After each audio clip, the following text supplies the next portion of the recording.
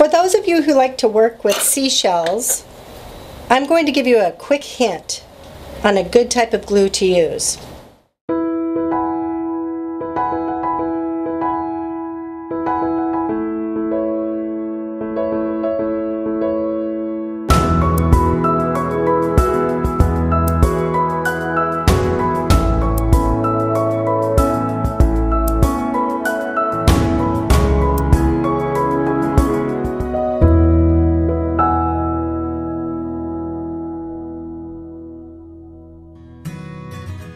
My quick tip for today is going to be which glue to use when gluing down seashells. Today I'm using a rustic type mirror for my display, and as you can see I have a little bit of different shells in different sections just to give you an idea of how each would look.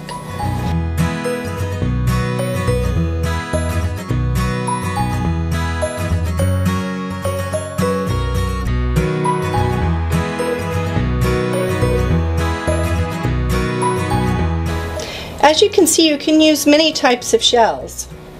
Here I have larger swirly ones, whereas here these are just basic oyster shells. You can also use sand dollars or any types of shells you might find along the beach or purchase at your local seashell shop. One of my favorite seashell shops is the one in Seal Beach, California, and also the one located in Monterey, California.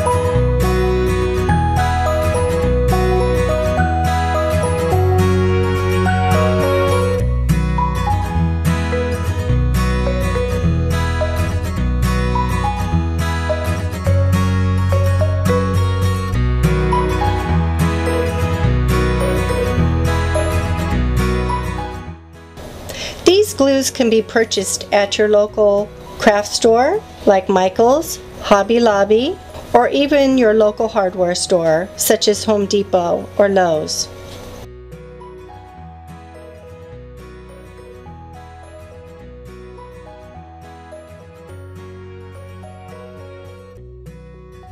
When you're gluing your seashell, you want to take your hot glue, run it along the outer edge of your seashell,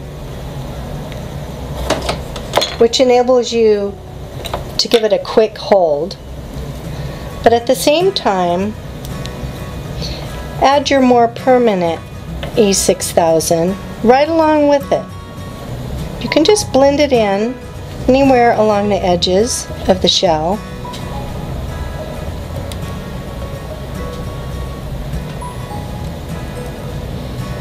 Turn your shell over, place it where you want it, and then just hold for a few seconds. The glue gun will help with the hot glue to hold it in place fast while the E6000 dries. Next, take your next shell.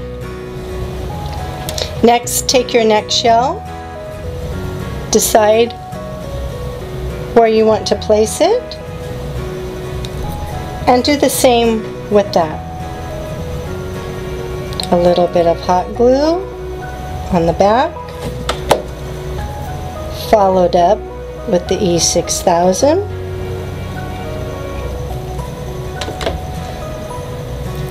And place it and hold.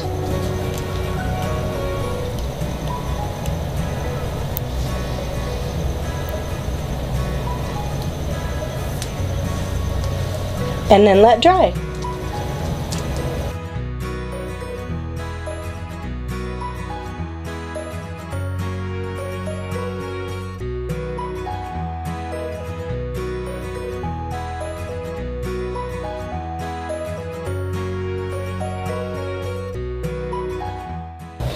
Shells can be glued to anything. They look really great when your project is done. For example, here I made a shell wreath. These shell wreaths are pretty pricey. I decided to make my own. One just like this is $68 at Hobby Lobby. Using shells that I found and a wreath that I purchased at a discount store, I was able to make this one for just a few dollars.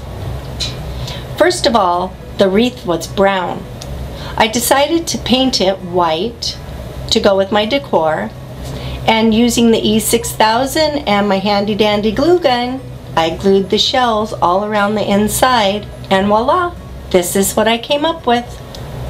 I have to say, I really like it.